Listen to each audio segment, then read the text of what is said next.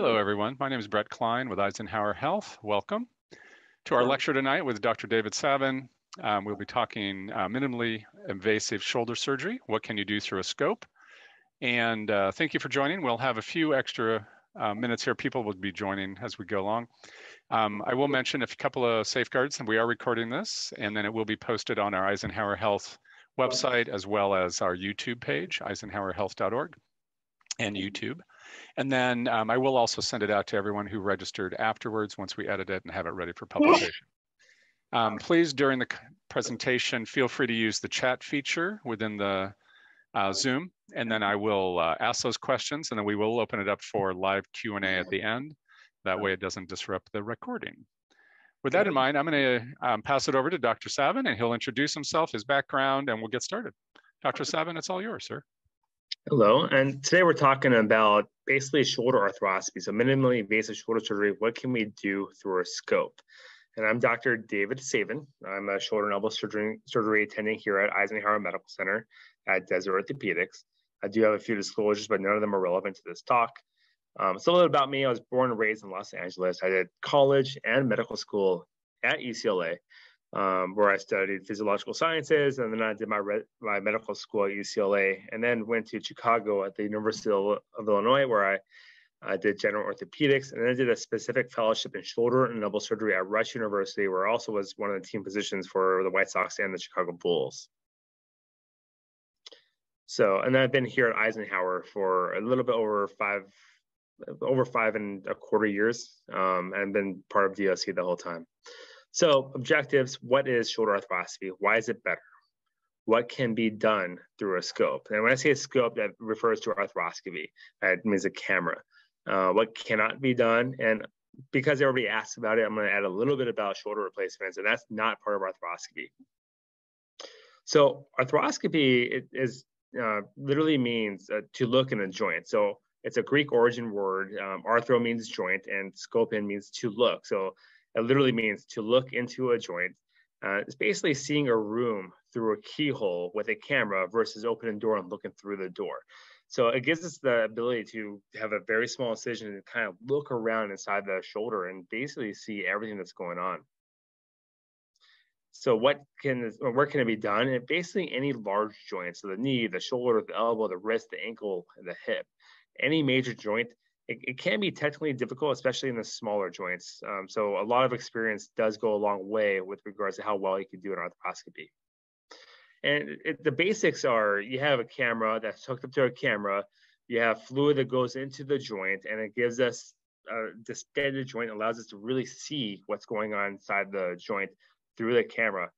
Now, historically, these were done very differently, where you numbed up the joint, you put a probe in there with a camera.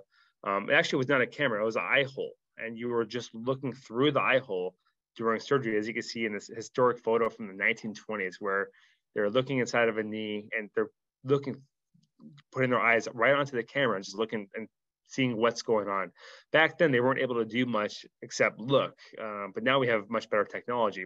This was quite a bit later, where there's a large camera and you're able to kind of see around in there and see what you can and cannot do. But technology has changed a lot. Now at Eisenhower, we have one of the most advanced surgery centers and arthroscopy centers on the West Coast at Desert Orthopedics. And this gives us the ability to have 4K videos, 4K images that we can send to the patients and really show them what we're doing inside the joint. And the benefits are, you have a smaller incision, you have a better view, an easier recovery because it's less invasive. And depending on the surgery, it can typically be a faster recovery. And the other thing is, we're able to treat a broader variety of shoulder diseases using our arthroscopy, because we're able to get to places that we were not able to get to before doing arthroscopy. The disadvantage is technically more difficult, but a lot of us at DOC, we've done fellowships where we spend an entire year learning how to do this, and we have a lot of experience doing this. So while it can be technically difficult for some, we're considered experts in this area. You get a lot of swelling because there's a lot of fluid that goes through the joints, and not everything can be fixed through a scope. So some people will ask, why can't this be done minimally invasive? Well, some pathologies just cannot be treated minimally invasive. And here's some pictures where you can see us driving through the shoulder joint and really seeing the entire shoulder, the labrum, the the glenoid, the humerus, and really seeing everything around the shoulder. And you can even see the rotator cuff and basically have a good look at everything. I can move the shoulder around uh, while looking at the joint, making sure there's no rotator cuff tears. And you really get a better look at this than if you were actually to do a rotator cuff in an open fashion. So the shoulder is complex, and the shoulder has more motion than any other joint in our body. So there's a lot of things that can go wrong, a lot of things that can happen. So in order to tell you what can be done through arthroscopy, the first step is figuring out what's going on. And the shoulder is made up of bones, ligaments, muscles, and two joints, the AC joint and the glenohumeral joint. And the scapulothoracic joint may be considered a joint, but it's more of a floating muscle bone structure over the back of the thorax or the rib cage. So what are the types of injuries that we see? We have sprains, dislocations, strains, overuse, and fractures. And a lot of these can be treated arthroscopy if surgery is indicated. So the muscles of the shoulder include multiple rotator cuff muscles. There's a lot of muscles that control the scapula, and there's larger muscles of the shoulder that help guide motion in certain directions, including the deltoid and the pectoralis major. So these muscles have coordinated contraction that stabilize the humeral head and really hold the humeral head to the glenoid, which allows the circumferential motion of the shoulder. And the shoulder is able to flex, extend, rotate, abduct, and adduct, meaning bring your arm away from your body and towards your body, go across your chest, and circumduction, which means going in circles. So the shoulder has multiple pain generators, and you can see most of these during arthroscopy. So it's going to be the biceps tendon. It could be a rotator cuff tear. It could be a labral tear. It could be arthritis of either the AC joint or the glenohumeral joints. And when you look at these, there's very specific pain generators of the shoulder, and they're mapped out pretty well, where if it's the AC joint, the pain is going to be in the top of the shoulder. If it's the biceps, it could be the front and the back. Rotator cuff pain is down the side. Adhesive capsulitis globally all around the shoulder and could even go down the arm. Arthritis is also deep within the shoulder, and all of these get more painful with certain motions. So how do you diagnose this? Well, history. Was there a trauma? How long have you had pain? What prior treatment has been done? Examination, we examine each muscle, make sure each rotator cuff is working. And if there's a torn rotator cuff tendon, we can really find out which one that is by doing certain exam maneuvers. There's also some point tenderness exams. We can load the shoulder and really see if there's a labral defect or a loose capsule that could cause the shoulder to become unstable. We can even do a diagnostic injection, and there's 4 spaces in the shoulder, and sometimes the pain is not just one space, and we could inject each of these 4 spaces independently and see which one reduces the pain. And we put a lot of numbing medication to really diminish the pain right when you leave the office. And if there's any concern, we can even do this under image guidance just to make sure we're really accurate where this injection goes. So the treatment, we have rest, ice, compression, elevation, decreased level of activity, so let it rest.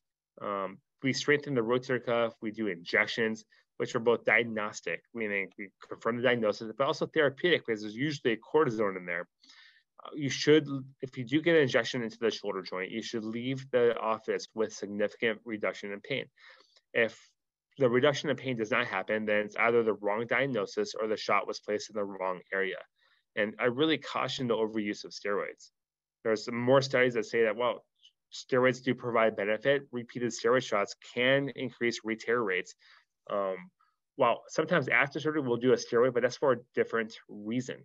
Steroid reduces inflammation and actually reduces scar tissue and reduces collagen, and has a slight detrimental effect to collagen, which is what our tendons are made of. So if you are giving a lot of steroids or getting a lot of steroid shots, you can cause or further progress rotator cuff or biceps tears. So I usually try to limit how many steroid shots my patients get, unless surgery is never going to be an option. So if we do have a steroid shot, we should make it count. If you're in a lot of pain, I usually like getting an MRI before we repeat the shots. And I try to avoid rotator cuff avoid steroid shots if a rotator cuff repair is planned. And after a rotator cuff repair, if you're having a lot of pain and stiffness, sometimes I do a steroid shot because the same mechanism why it's bad for collagen is actually really good if you're stiff because you're making too much collagen. So the steroid shot after surgery, if you're very stiff, does help out a lot with the pain and reduces the chances of stiffness. So if I do get an MRI, I usually like it to be a high quality MRI. The difference is it really helps confirm the diagnosis. It confirms if I can repair a tendon, and it confirms what other pathology is going on. The image on the left is an open MRI, while the image on the right is a high field MRI. And there's really a big difference in what we're able to see within the shoulder and how good the tendon quality is, what the pathology is going on. And the newer generation closed MRIs are able to produce really good images, and they're much less claustrophobic than prior MRIs. All right, so now that we've done the workup, let's talk about what we can do to fix it. So what we can do through a camera. So if there's an AC sprain, this is a separation at the top of the shoulder. And usually it's from an impact on the tip of the shoulder. You can fall an outstretched hand, outstretched arm. And you can see on the left side, the clavicle, you can follow my mouse, the clavicle is a little bit higher than the adjacent bone versus the other side. So what happens is you sprain the ligaments and the ligaments start separating the AC joint and the shoulder drops while the clavicle stays in the same area. So this is called an AC joint separation. The signs and symptoms, it could be a deformity of the joint. Usually the clavicle seems to ride superiorly. You have this piano key sign where you kind of push it, it'll pop up and down, and pain with movement and palpitation. Usually you can do conservative treatment for this, or protecting motion rehabilitation. Rarely you do need surgical repair for low-grade injuries. I've even had this AC joint separation myself, and I can tell you that you do okay without repairing this unless it's a very high grade, meaning it's very displaced and extremely unstable. So when surgery is indicated, we can do an arthroscopic assisted repair. Now, you have to get to these at a reasonable time in order to be a candidate for an arthroscopic repair, because otherwise we have to use a graft to really stabilize the repair. But if you get to these fast enough, you could go through a minimally invasive technique and use a arthroscopic technique to pass a button or a device through the bone to hold the ligament intact. How about a shoulder dislocation?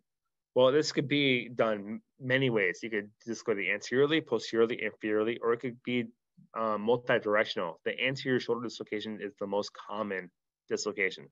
And you can usually see a gross deformity. Some people are very lax and can self-dislocate. Usually has an obvious deformity, and it's very clearly seen on X-ray. Well, mechanism is a force. Your arm is forced into external rotation with abduction, meaning arms away from your body and being extended behind you. It's a posteriorly driven force that pushes the head of the humerus out of its socket. So what are the signs and symptoms? Well, there's a deformity. You're unable to touch the opposite side of your shoulder, severe pain. So this cannot be treated acutely arthroscopically. This just has to be put back in place. So we need to immobilize. You go to the ER, get it reduced, and then we let it sit for a couple of weeks and rest it for 4 to 6 weeks while rehabbing your range of motion and getting your strengthening. Now, there's a high incidence of recurrence after the first dislocation, and it's higher for the younger patients. So if you're younger than 18, there's a very high risk of dislocation, where if you're older than 55 or 65, the risk of redislocation is fairly low. So when we reduce it, it's fairly simple. We usually just use traction, counter traction, where we kind of pull the arm and pops it in place.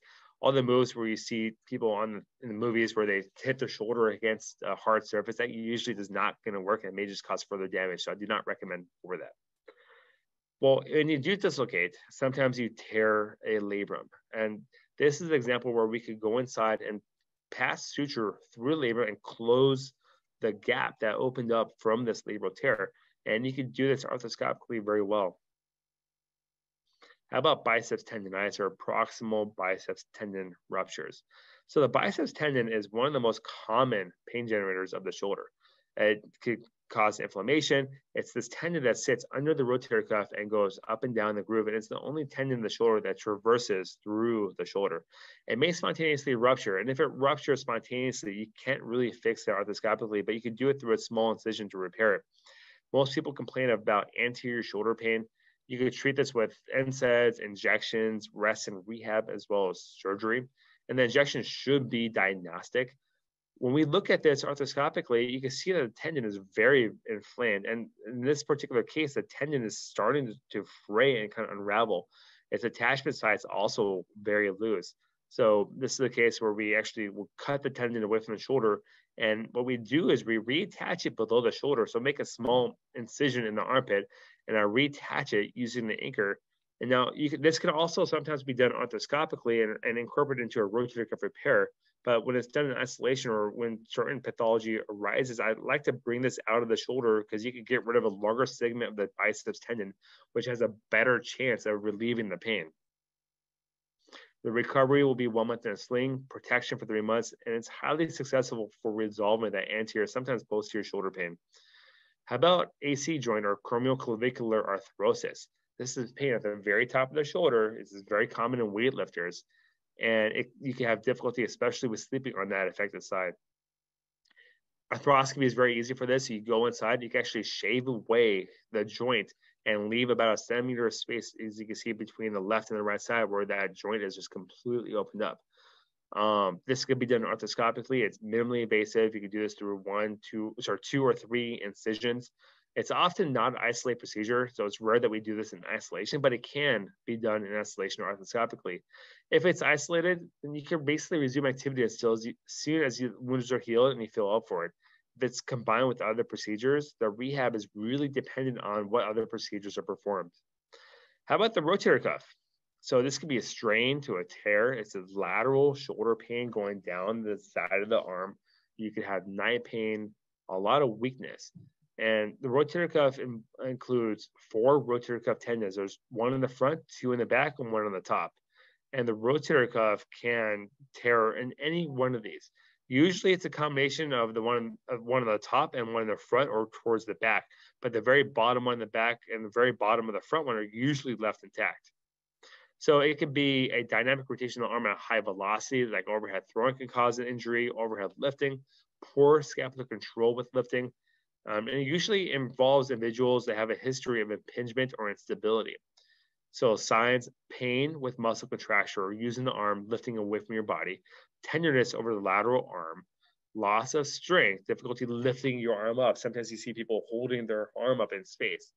A complete tear can produce pain and loss of function, as well as sometimes you can get swelling or bruising if it's an acute tear, meaning it just recently happened. And one of the most telltale signs is pain with sleeping. So what is this impingement syndrome?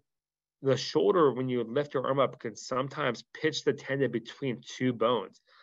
This is usually due to either a bone spur or just the muscles not controlling the humeral head correctly. So the humeral head rises up and reduces that space. Treatment, rest, ice compression, elevation, decreased level of activity. So give it time to rest. Exercise the rotator cuff, and you can do injections, which are both diagnostic and therapeutic. If you do get an injection there, again, you should leave the office with significant reduction in pain. How about rotator cuff tears? So these can be degenerative, which means they progress over a long period of time, or traumatic, which happens acutely. The MRI can confirm what is going on and really show us what the tendon looks like. You can have persistent pain despite treatment, pain with sleeping, and if the pain progresses or gets worse with a known rotator cuff tear, then that usually means that the tear might be progressing. And these rotator cuff tears can be a small tear or a large tear. And it really just depends on how long the tear has been there, how good the tendon quality is, and what the injury was. So surgical consideration, if you fail conservative care, you have a painful shoulder, poor function, can't sleep, and the MRI and diagnostic findings do correlate with symptoms, and the surgery is indicated. And this should be done arthroscopic. When you look at arthroscopic versus open, or even mini open, which some people still do, the arthroscopic surgeries has much lower chance of getting stiff. You can see the tendon a lot better, and overall, I think you get a better quality repair doing these arthroscopically. So this is an example of a rotator cuff tear. Hold on, back. No, that didn't go through. So this is an example of a rotator cuff tear, and this is the repair where we're able to bring the tendon back down to the footprint and really compress it down and give us a nice looking repair tendon. There's another example where the tendon is lifted off the bone, and it's a complete tear of the rotator cuff. And here's another example where we use sutures that we put arthroscopically. These are sutures that have an anchor. The anchor goes into the bone, and the sutures are passed through the tendon, and then they're anchored back into the bone again. This is what we call a double row repair, where the sutures are pressing the tendon and really giving us a nice chance to heal this tendon. Now, these sutures and anchors are very strong, but these are not strong enough to hold the tendon in place if the rotator cuff does not heal. So the goal is to get your body to take over the job and get your body to heal this tendon. So what if the tendon is too big, or if it's a revision where there's a lot of poor quality tissue? We could do a debridement. We could do a superior capsular reconstruction. You could put a balloon in there, but the studies are not really convincing so far about the balloon or a shoulder replacement. There's also more stuff we could do, including a muscle transfer. So with these massive rotator cuff tears that are very large, the healing is not as consistent as smaller rotator cuff tears. But even if we get part of the tendon to heal, you could still have a successful column, but failure is quite common with these large tears. So when you look at age and size of the tear, the older you are, the larger the tear, the higher the chance that the tendon does not heal. Now, our results are better than they used to be using these better techniques. We have ways to improve the biology. We now have anchors that vent bone marrow into the tendon that really give it a chance to get the biology from the bone marrow, including stem cells, into this area. Some incorporate graft material, and the goal is to improve the environment and local biology to really get something to heal. We can put grafts on top of a poor tendon quality. So this could be acellular dermal matrix, which is a human skin graft, xenografts, which are animal cadaver grafts. You could use neuroarthroscopic techniques to really get a better quality repair with more suture and more we call rip stops that really reduce the chances of tendons being pulled out. You can have collagen to get better tissue incorporation. So here's an example of a torn rotator cuff where the tendon is really sitting right over the socket. And the issue with this is the chances of me being able to pull that tendon and get it to heal are very low. So we have backup options for this situation. So this is a case where I was able to get a repair, and the repair looked really good, but I was worried about the tendon quality. So then I added a patch top to really give us a little bit better chance to have better tissue quality. There's also superior capsular reconstruction where we can pass a gaff from the socket all the way over to the side of the shoulder and incorporate that in our rotator cuff repair. And this is a very, very thick graft that works really well for this situation. And if this is indicated, this works well as an arthroscopic, minimally invasive technique where we could fix a very complex rotator cuff tear in a patient that could have a great result that could have also been a candidate for shoulder replacements. And here's an example where we have a very large rotator cuff tear where the tendon is nowhere near where it needs to be, and it essentially cannot be moved to the repairable site. And what we do is we put a graft that bridges that entire area. This is a newer surgery that we just recently started doing. And I did the first one out here in the Coachella Valley, which is called a lower trapezius transfer. This is where we actually take the lower trapezius, a muscle in your back of your shoulder that works in conjunction with the rotator cuff. And I use a graft that we suture into where the rotator cuff usually is, and we try to repair the rotator cuff to the graft. And then we tie this graft to this muscle in the back of the shoulder, and this gives a lot of function back to the shoulder. And I've been really excited with the results that we're getting. This is a very new technique that's been working very well for us. So what else can we do with the scope? Well, some fractures can be treated. So greater tuberosity fractures, which is a shoulder fracture, can be sometimes treated through a scope. Glenoid fractures sometimes can be treated through a scope. It really just depends on what we're looking at and what our options are to determine what can be done. And if you had a fracture coming to my office, if it's something that I think I can treat through a scope, I would recommend it that way. But if I cannot, then sometimes we have to do this in a different fashion. Calcific tendonitis, sometimes this calcium can build up in the rotator cuff. And what we could do is we can milk out that calcium and get that calcium to come out. Sometimes you're left with a rotator cuff tear. but it's a pretty rewarding surgery because you can really see how much calcium is in there and how much we can get out from the shoulder. And this works really nicely for this calcific tendonitis. Now, calcific tendonitis is also one of those few things in the shoulder that when it's inflamed, it can bring somebody to the emergency room. But as you can see, as I'm bringing out this calcium, there's a hole that's developing where that calcium used to be, which usually needs to be repaired. So what can't be treated arthroscopy? Advanced arthritis, rotator cuff tear arthropathy, where the rotator cuff is irreparable and these graft or muscle transfer options are not a reasonable option. Most fractures, so clavicle fractures, proximal humerus fractures, these are typically not treated arthroscopically. Specific rotator cuff tear, so if the entire subscapularis tendon is torn, sometimes we cannot get to that tendon in a safe enough way to repair arthroscopically. So I say 99.9% of rotator cuffs can be repaired arthroscopically, but very rarely they're indicated to be done open. And if somebody is dislocating and has a lot of bone loss, that's not ideally done arthroscopically because usually you have to do some sort of a technique to rebuild the bone. So let's talk about, so that's pretty much it for arthroscopy. So we talked about what can and cannot be done through an arthroscopic technique. So because everybody seems to want to be interested in arthritis and rotator cuff tear arthropathy, shoulder replacements, the reverse shoulder replacement, I'm going to talk just briefly about that. So this is shoulder arthritis where the ball and the socket are basically worn down and you lost all the cartilage, you have a lot more friction. Sometimes this could lead to, usually these have labral tears and you have a lot of crepitus, meaning grinding when you move the shoulder. There's also rotator cuff tear arthropathy where the shoulder has a rotator cuff tear and it progresses to arthritis because of the rotator cuff. This could be from age, overuse, trauma, instability, genetics. You have pain, loss of motion. You get very, very, very stiff, difficulty with activity, and especially pain while sleeping. The same treatment, you could try steroid shots, you could do anti-inflammatory medications, you could do gel shots, you could do PRP and stem cells. I'll say the literature for stem cells is very limited, but there's some good studies that say that platelet-rich plasma, which is a blood product where we take your own blood, constitute the healing factors, and inject them into the joint. That seems to work pretty well, and people have been pretty happy with the result that we get with PRP.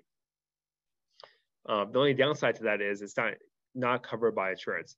And we have two shoulder replacements. We have the total shoulder, which is the one on the left, and the reverse shoulder replacement, which is the one done on the right. And both are great options, and they're done for different diagnosis. So this are done for an outpatient for most surgeries. You have improvement of pain and function, sling for about a month.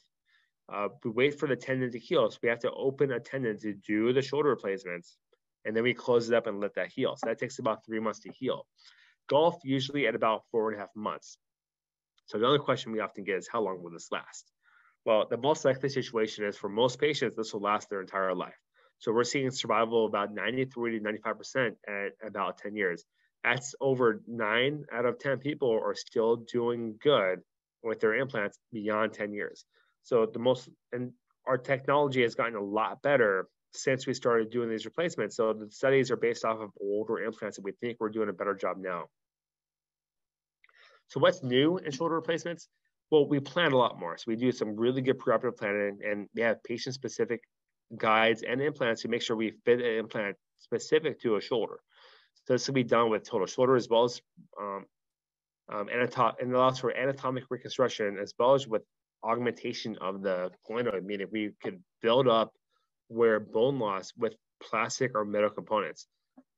We have these finned components, meaning they anchor into the bone a little bit better.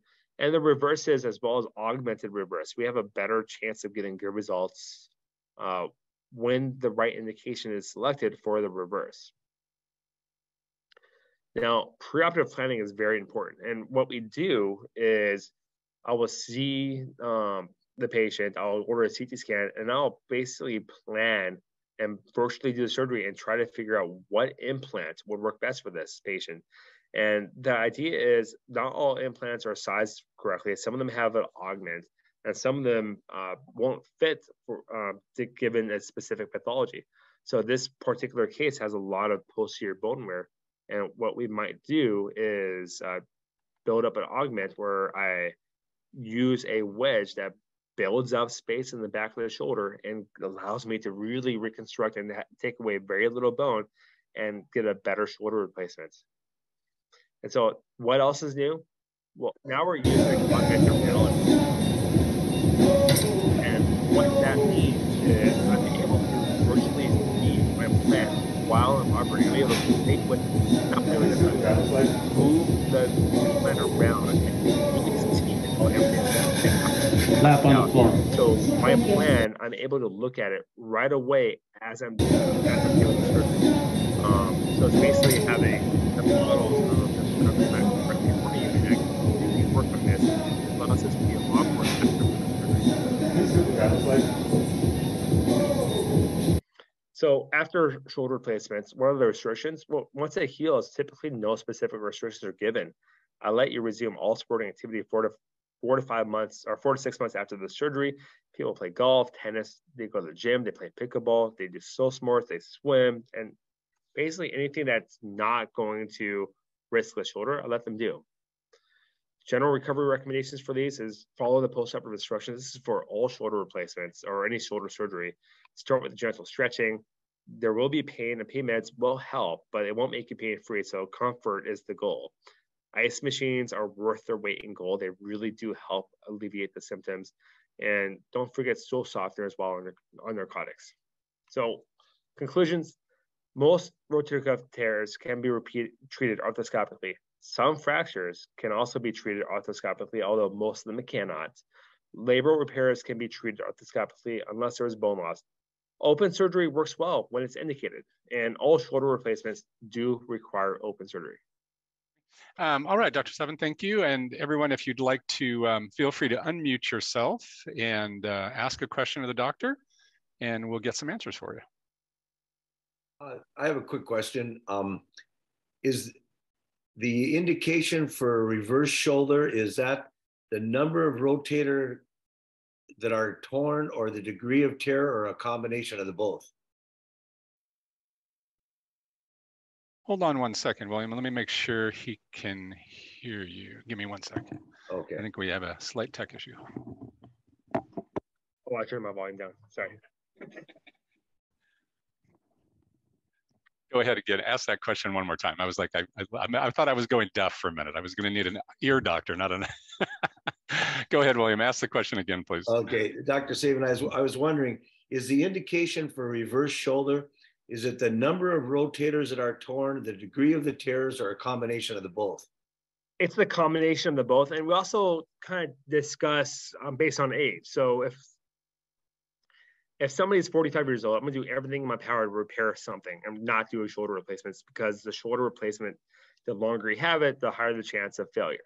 And if I do a rotator cuff repair on a 45-year-old, I can still do the shoulder replacement 15 years, 20 years down the line if I need to, if the rotator cuff does not heal. But if there's say a 70-year-old gentleman and I have a rotator cuff tear that has 2 of the 4 tendons are torn, I'm concerned about the tendon quality, but I think I could possibly fix it. Then I give the option.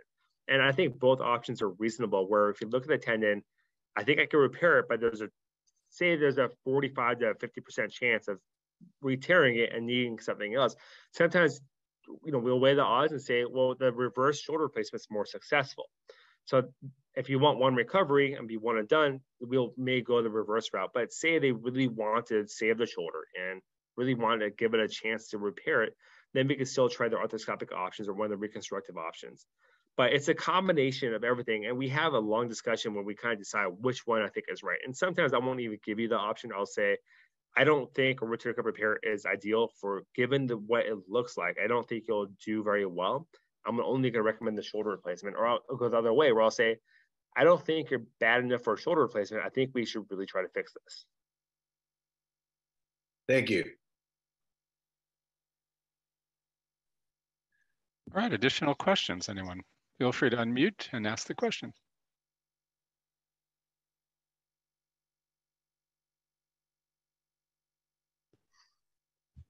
We're a quiet bunch on a. Do you, I have one other question. Do you do these shoulder surgeries usually under a regional anesthetic or a general? Combination. So they get a nerve block where they numb up the shoulder so you don't really feel any pain for the first 12 to 24 hours after surgery. But we also have anesthesia, sedate the patient, and intubate the patient because we don't want anybody moving during surgery. Now, usually it's a lighter anesthesia because of the nerve block, but we still have patients, we still have to protect their airway during the surgery. Okay, thank you. All right, we had another, go ahead. That was going to be my question about the being anesthetized or conscious of what's going on. It kind of hurt me watching the pictures. When we do the surgery, you wake up with no pain. Now, obviously, you're gonna have pain once the nerve block wears off. We do the best manage it. First 3 days are tough. Ice really, really, really helps. But when you ask people that have had this, they're pretty much universally gonna say it was totally worth it. And usually, that point happens somewhere between 1 to 3 months, where they get to the point where say it was 100% worth it because I'm feeling a lot better. Everybody's a little bit different, and everybody recovers at a different pace. But you know, it's some pain, but in the end, you're getting yourself, you're repairing the problem that you had with a goal of no longer having the problem you had before the surgery. Yeah, I have no problem with the pain part. You know, you've got it before you have the surgery, so whatever, but I don't want to see or hear anything. You will not hear or see anything. You'll have no memory of the surgery. You'll Perfect. wake up and say, did I have surgery? Okay, and will I have something that I'll at least be able to see a hole, or something that's bandaged that I'll... You would have a really bandage, and it's completely covering the incisions. Now, these arthroscopic incisions, they're less than a centimeter long. They're tiny. Oh, okay. Terrific. So they're very small incisions. Great. Thank you, doctor. Yeah, these incisions are just big enough for me to get something that's about the size of a pen into the shoulder. Okay, great. Thank you. No problem. All right, great questions. Next question, anyone?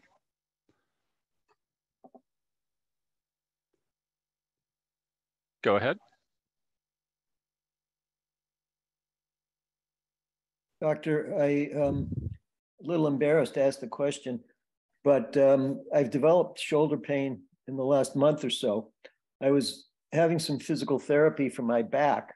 I was having a pretty bad sciatica in my legs, had to stop playing golf, and I'm sort of getting better with the legs, and swung a golf club a day or two ago, just very gently, and I was having a lot of problem with the shoulder. I am now being treated by the PT for the shoulder, and I'm just wondering, at what point do you think the PT, the therapist seems to think that they can take care of this? At what point do you think I should be seeing a doctor for the shoulder pain as opposed to just getting the PT? Yeah, excellent question. So it depends. So therapy is the best treatment for acute rotator cuff tears. Now, say the pain is just not getting better, then sometimes we recommend doing a cortisone shot, which would really help you out while still doing the therapy. So they work in conjunction. So if you're making improvements, then do the PT. But if you feel like you're standstill and not getting better, or maybe even getting worse, then it might be worthwhile to see one of us. Thank you. How long does it take to get an appointment? A great question. We're very busy. Usually, for me in particular, my Friday clinics in Palm Springs are less busy, so you usually squeeze in a little bit faster in Palm Springs. Or you can even see one of our advanced practitioners, our PAs, they work very closely with us. They always work when we're in clinic with them, and that's usually a faster way to get in as well. And if there's anything surgical or any questions where he wants me to run by a case, I'll still see the patient with him. Thank you very much. Do you guys have sports medicine docs that treat the patients medically before they forward them for any surgical intervention? We have pain management doctors in our clinic, but we don't have any sports medicine doctors. While Eisenhower does have a sports medicine clinic that we work closely with as well. But we don't push, even though I'm a surgeon, I don't push surgery very hard. I usually try conservative care for whenever we can. So we will do the conservative workup with you and do the therapy, the injections, and whatever needs to be done. Thank you. All right, keep the questions coming. What else do we have?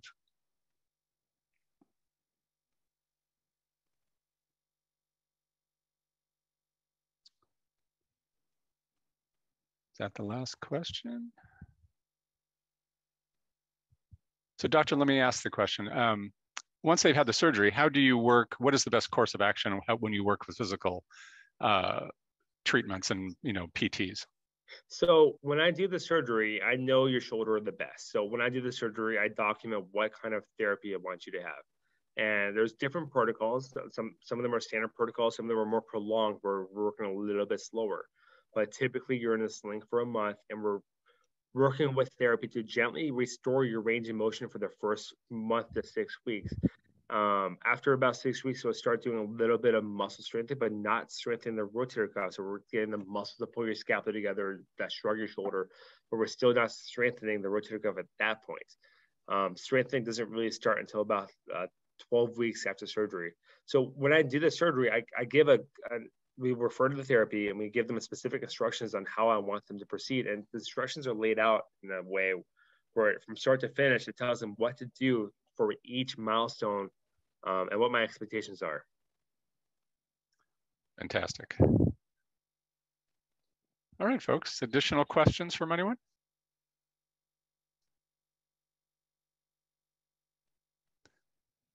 All right, last chance. Dr. Savin, any last comments before we adjourn for the evening? No, I hope you guys enjoyed the lecture. Shoulder and elbow surgery is my passion, and I'm happy to try to help anybody out that I can. All right. Well, doctor, thank you so much for being with us, and everyone, thanks for joining.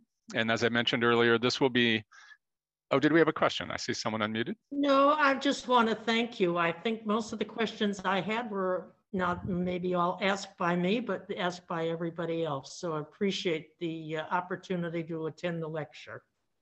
My pleasure. Fantastic. All right, everyone. Well, have a great evening, and thank you for joining us.